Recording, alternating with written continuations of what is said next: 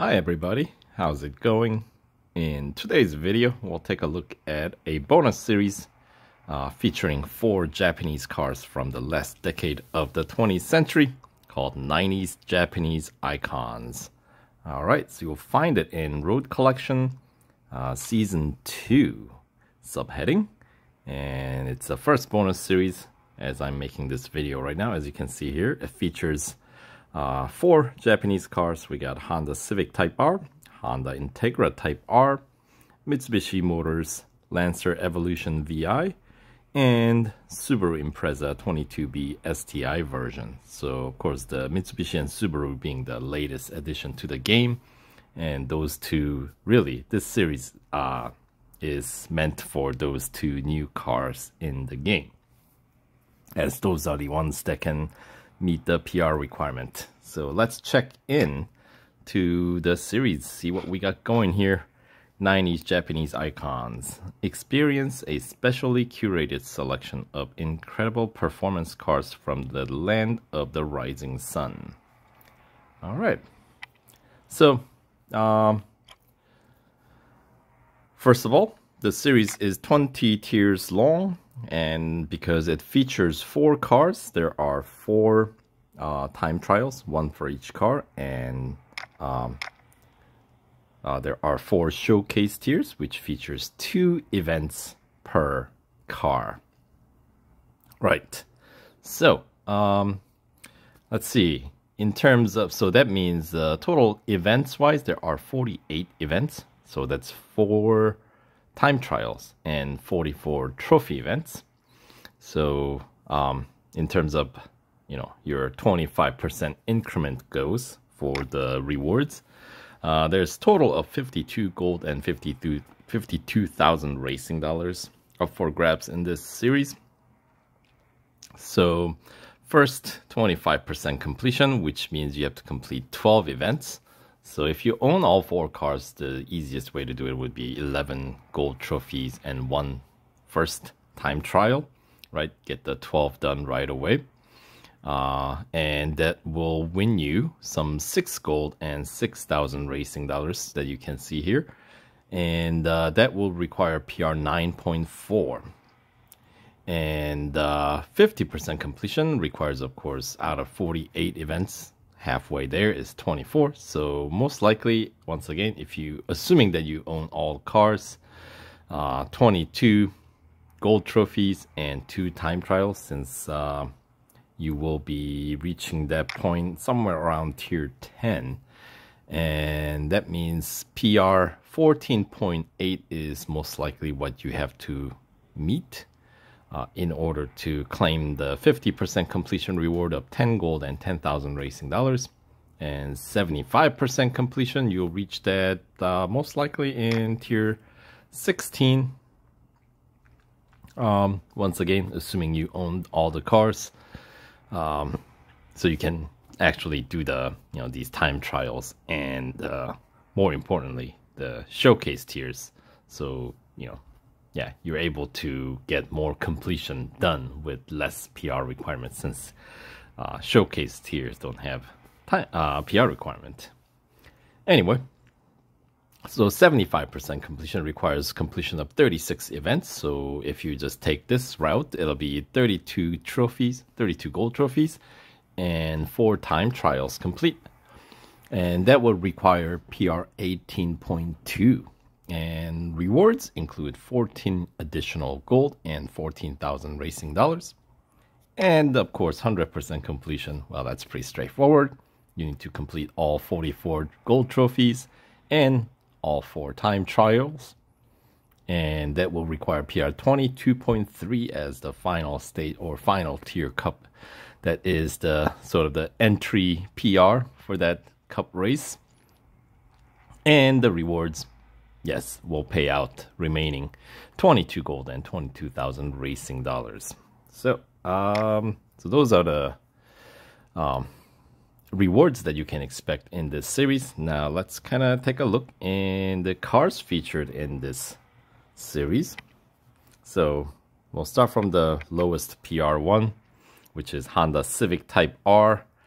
Base PR 4.7 when it is maxed out. Mine is obviously not maxed out, but if you do go ahead and max it out, you can bring it up to PR 18.2. So that is a range of, boost up some 13.5 PR points. Service time is 3 hours for the cost of some 832 racing dollars. So that's, pretty cheap. Speaking of cheap, the car itself is, if you don't own it, it is worth 80 gold. And since it is featured in this series with a showcase tier, there is showcase discount, 20% off, brings the cost down to 64 gold if you take advantage of that. And the car is featured in 3 bonus series with the inclusion of this new one, 90s Japanese icons. It is also featured in, it has its own exclusive series upon 100% or fully upgrading the car. But anyways, in terms of the non-exclusive, just the bonus series the car's featured in, as I said, this one, Hot Hatch Power Match 3, which you can find in Season 1 section of the Road Collection. It's also featured there. And VTEC for Victory, which is a bonus series featured in the Pro-Am section of the game.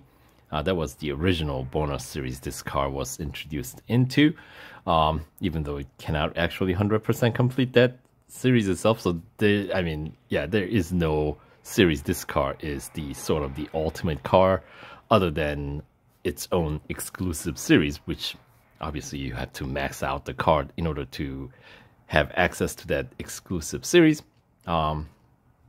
Anyway, my car is has 21 out of 28 available upgrades on board with a PR 14.8.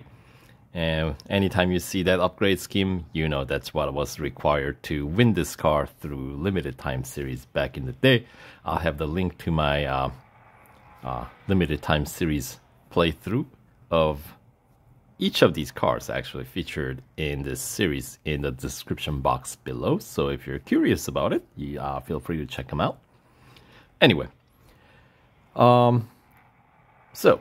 let's check into the, if you don't own this car, base PR obviously is 4.7. If you get only racing dollar upgrades, basically it's the stage 1 upgrades across the board. That'll cost you some, I don't know, 30,800 racing dollars. So, that's pretty affordable. And it'll bring your PR up to 8.1. Right. And then obviously I have 3 upgrades across the board with a PR 14.8. If you decide to go max it out, it will cost you some 132 gold and 127,100 racing dollars. And the upgrade time will equal to be something like 5 hours and 10 minutes. And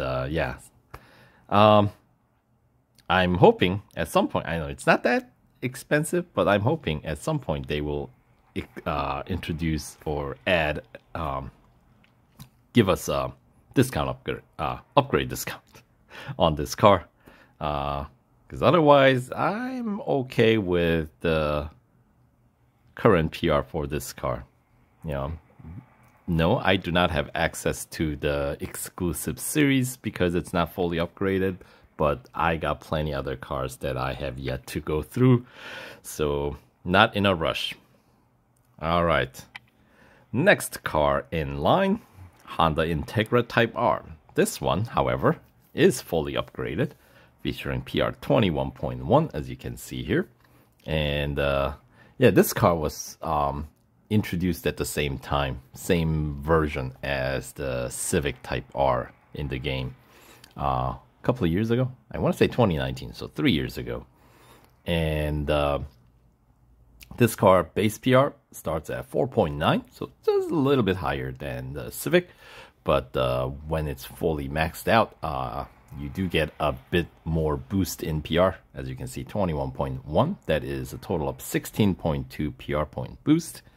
In terms of service time, it is another 3 hour service time, and the service cost is once again 832 racing dollars. So that's same as the Civic. And this car is featured in only two bonus series. There is no exclusive series featuring this car, even though, you know, I have fully upgraded this car. I know. Only reason why it's fully upgraded is because we've had upgrade discount offer on this car. Not that it's terribly expensive, but still, you know, every gold that I can save is gold earned, my friends. Anyway, the cost of the car itself, 120 gold if you don't own it already. And with the showcase discount, you can get it for 96 gold. And the two bonus series this car is featured in, obviously this one, 90s Japanese icons, which this car unfortunately cannot meet the 100% completion requirement, just a little bit shy of that. But the main one, VTEC for Victory, that I mentioned in Pro-Am section from the Civic, this is the car between the Civic and Integra. Integra is the only one that can 100% complete that bonus series. That requires PR 19.3. So, you know, I'll have separate video covering that series, but we'll stay on topic for this one. So, upgrade wise, stage 1 upgrades, basically across the board, 7 upgrades, you know, are the ones that are available for racing dollar upgrades before you spend any gold, costing exact same amount as the Civic, that is 30,800 racing dollars, and it brings your PR up to 9.0, right? And to fully upgrade this car, normally it'll cost you 179 gold and 127,100 racing dollars. So racing dollar wise, it's the same as Civic, but gold, yeah, they are a little bit pricier. Although, I mean, 179 gold isn't too bad, right? Anyway, also, as I mentioned, have my playthrough of the limited time series we've had to win this car back in the day, in 2019, I believe. So check the description box below for that if you're curious about that. And then we got the 2 new cars left in here in the roster. We got, of course, Mitsubishi Motors Lancer Evolution VI or Evolution 6. So I just covered this car in the limited series run, but I'll, you know, kind of recap here since we're talking about this bonus series. Base PR 5.3, maxes out at 22.9. So that is a boost of 17.6 PR points, and sort of like Civic, this car has 21 upgrades on board, 3 upgrades across the board, because that's what was required to complete the limited series to win this car, which the playthrough videos, you can find it in the description box below. Yes, I'll have the link. And service time, it's 3 hours. 1415 racing dollars. So cost is a little bit higher than the Hondas, but you know, we're talking racing dollars. They're drop in a bucket.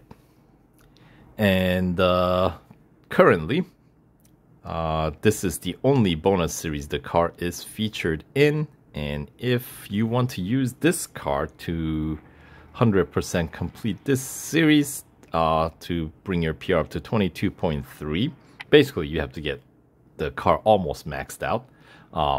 So only upgrade you don't need is going to be that last engine upgrade, the stage 6 engine upgrade, which is the gold upgrade. I want to say it costs 150 gold. So yeah, but I don't really see the good reason to fully upgrade Mitsubishi when I already have my Subaru fully upgraded thanks to the upgrade discount offer that we've had maybe a couple of weeks ago. So yes, I got to run this limited series with the car fully maxed out by the end.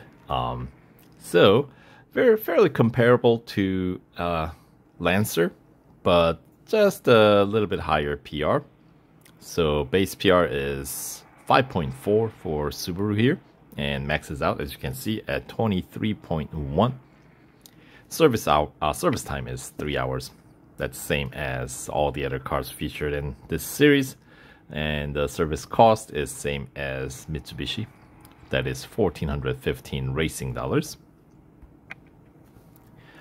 And yeah, it's a fairly new car, just like the Lancer. This is the only bonus series this car is featured in. And upgrade wise, with the stage 1 upgrades only is what you get before you spend any gold on this car. I'll cost you some 154,100 racing dollars, and it'll bring your P up to 9.9. And if you want to use this car and to 100% complete this bonus series, upgrade tree is the same as Mitsubishi. So if your car is not fully maxed out, then in order to meet the PR requirement of 22.3 that is required for this, you need to get every upgrade except for the final stage engine upgrade, which, as I said, will cost you additional 150 gold there. But yeah, if you're starting from 0 upgrade, to get up to getting everything but the last upgrade will cost you some 394 gold and 760,500 racing dollars. And to fully max out this car, or this one, or the Lancer, it'll cost you the same amount. That is 544 gold and 760,500 racing dollars. And but as I said, you get a slightly higher PR with Impreza versus Lancer. So there's that. All right, so that is enough. Actually, we compare the cars. It's not really a fair comparison, is it now? Because some cars are fully maxed out, some aren't. Like Civic, for example, I don't have it fully upgraded.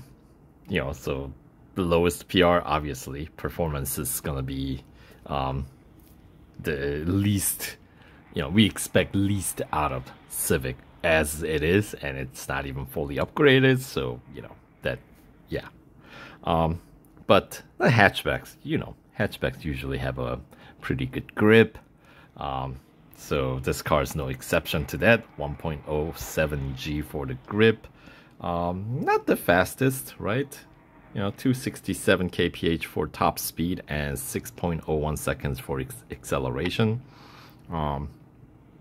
Compared to, say, Integra. These two cars would be comparable, right? So Integra is, of course, fully maxed out.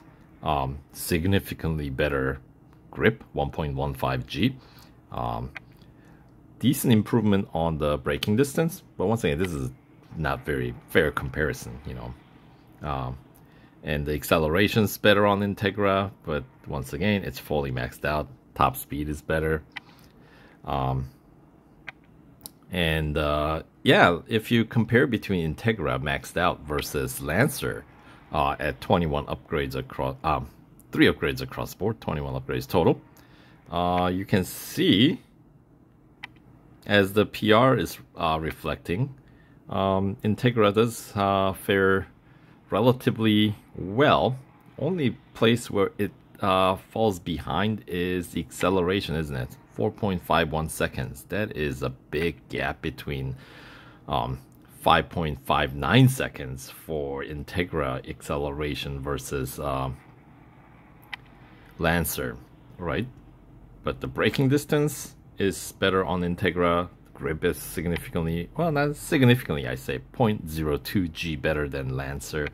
And the top speed, of course, being a good 10 kph, 11 kph higher than Lancer. Anyway, and then of course the beast in this series, the ultimate, the best car in this featured in this series is of course Subaru. with the highest PR, at least if you go by the PR. Best at the acceleration. Top speed though, if you look at it, Integra still comes out higher than Impreza. I mean, 5 kph at the top, I don't know how much difference it'll really make. But the braking distance, yeah, Integra still comes out ahead.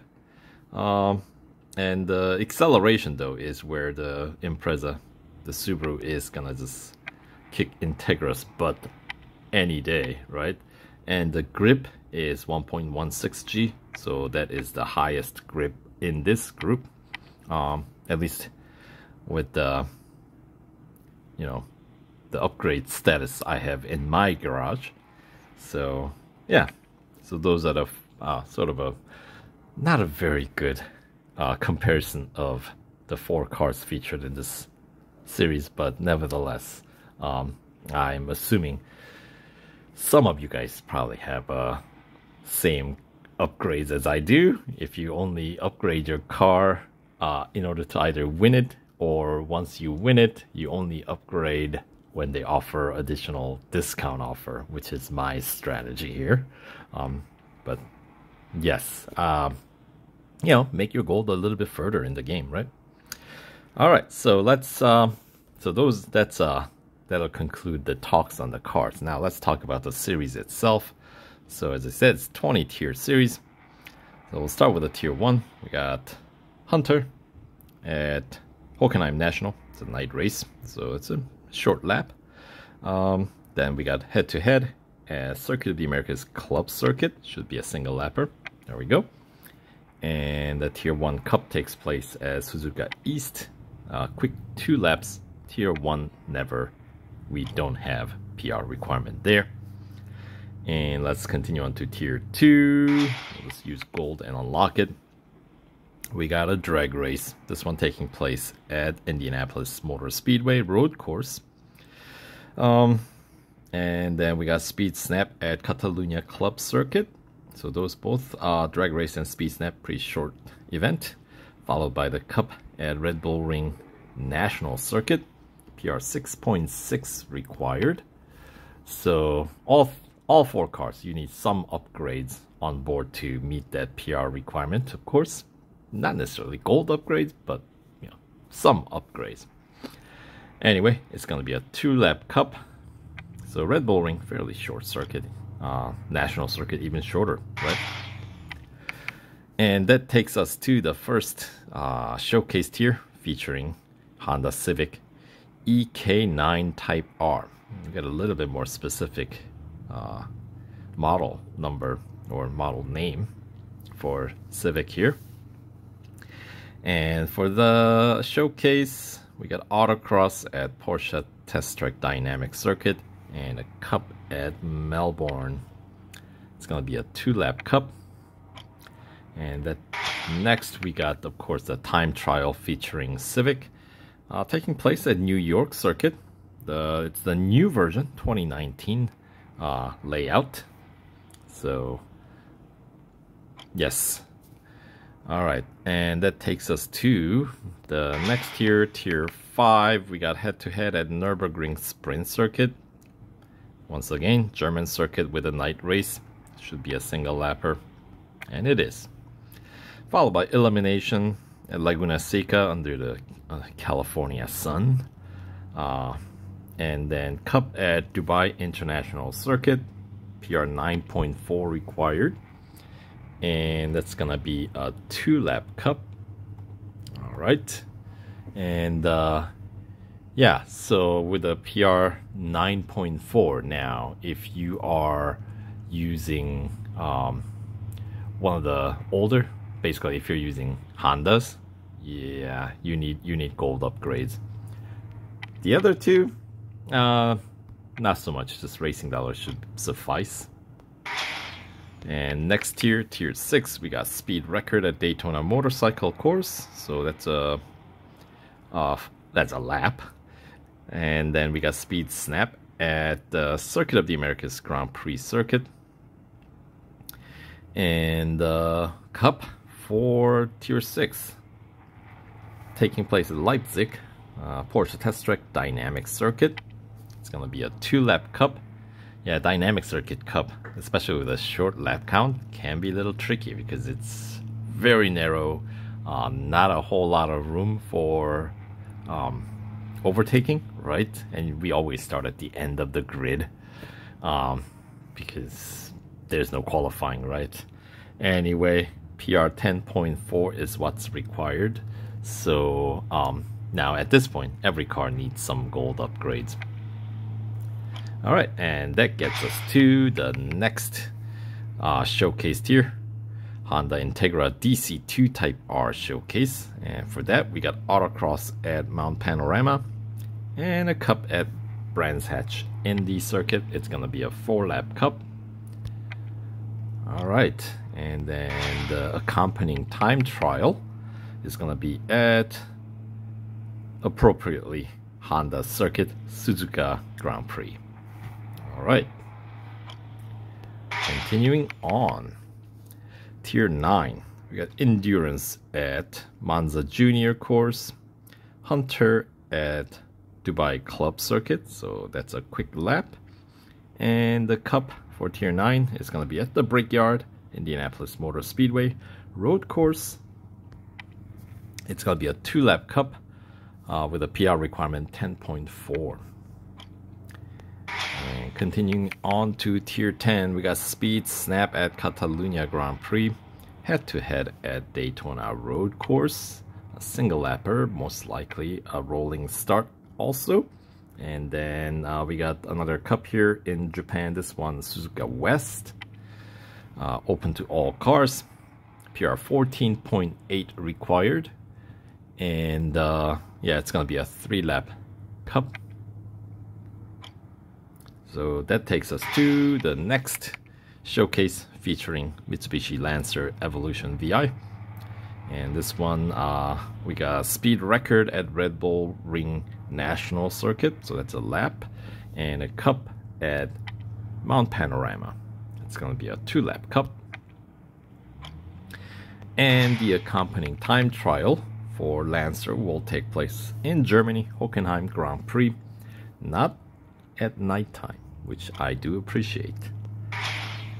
Alright, moving on to Tier 13, we start off with a drag race, so not a whole lot of drag races in this event. There are only 2 so far, at least that's what I remember. Right, this one taking place at Dubai Grand Prix, and followed by elimination at Silverstone Bridge Grand Prix Circuit. And the cup to get through Tier 13 is going to be at Catalunya Club Circuit. And that's going to be a high lap count, short circuit. Yeah, 7 laps with a PR 14.8 required. So, yeah, so far, all cars featured in this event, in this series, should be able to compete, you know, with enough upgrades on board. In fact, Tier 14, I believe, might be the last tier that you can do with a PR 18.2. That is the max PR for Civic. Anyway, we got autocross at Circuit of the Americas Club Circuit, endurance at Melbourne, and the cup at Nürburgring Grand Prix. Back to the night race on this one. PR 18.2 required for this 3-lap cup. And that takes us to the final showcase, featuring Subaru, of course, in this case. We got head-to-head at Hockenheim Grand Prix on night race. They love night race in Germany in this game. Anyway, just a quick single-lapper cup, or not cup, head-to-head. And the actual cup is going to take place at Dubai National. It's going to be a 4-lap cup.